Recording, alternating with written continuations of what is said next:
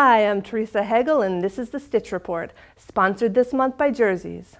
Did you know there are over 1 billion people on Facebook now, 300 million on Instagram, and 288 million on Twitter? That's a whole lot of online chatter.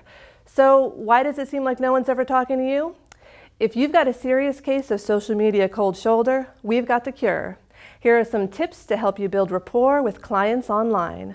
Tip 1, be more social.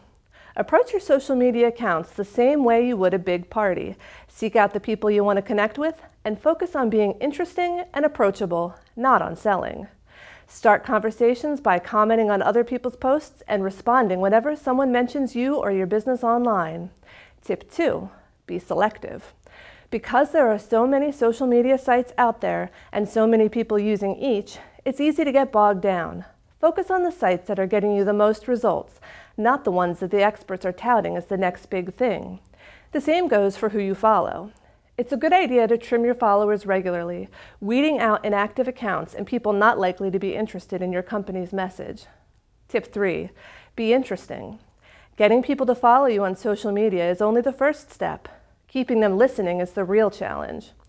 Consistently offer your audience interesting and informative content to keep them clicking back to your website. Setting yourself up as an expert who's willing to educate will help build trust and in turn boost sales. Well, I hope you liked these social media tips, or at least found them worthy of a retweet. Be sure to follow Stitches on Facebook, Twitter, Pinterest, and Instagram if you haven't found us there already. I'm Teresa Hegel. Thanks for watching the Stitch Report, sponsored this month by Jerseys.